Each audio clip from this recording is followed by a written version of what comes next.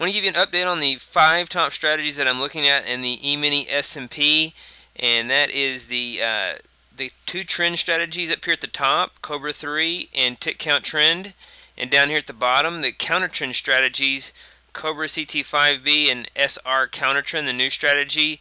It's very similar to the pivot point strategy right here. The pivot point trading system took a trade today. It was long. It was profitable for 162.50. 3 trades in a row, profitable, long, short, long on these narrow ranging day. It's very similar to SR CounterTrend. SR CounterTrend did a little bit better. It got in at a little bit lower price and exited here at the close.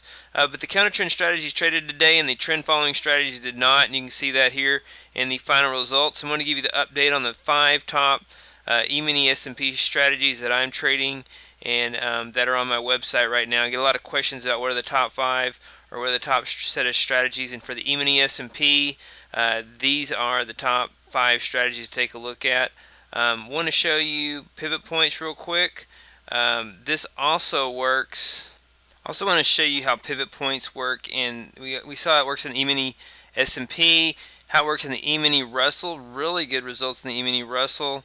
A lot of questions on what works in the E-mini Russell. Here it is going back about a year in the E-mini Russell, so really good performance. You see the results: 22,650, $3,300 drawdown, and on the SPY, 1,000 share trades on the SPY going back about a year on the SPY. Taking a look at the results, there it is on the SPY.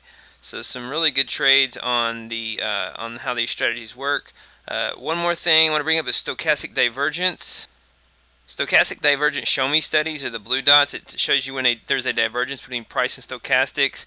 And today you see this low on the day on the E-mini S&P.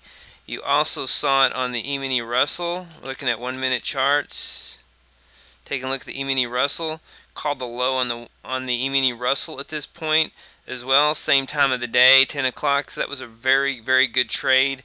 30 minutes into the session, buying a dip on a stochastic divergence in the midst of a gap.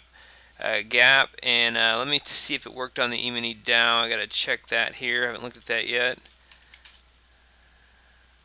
So we'll see. It did not get a signal on the E-mini Dow today, but you got it on the E-mini Russell and you got it on the E-mini S&P, and that's the stochastic divergence.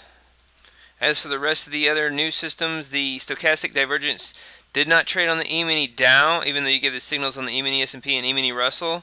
And the Dow tick strategy did not trade today either, so the tick did not cross above 1,000. So that's the update on the stock indexes. I want to make a video on the stock indexes. We're going into option expiration tomorrow, so look for some choppiness and some more counter trend price action.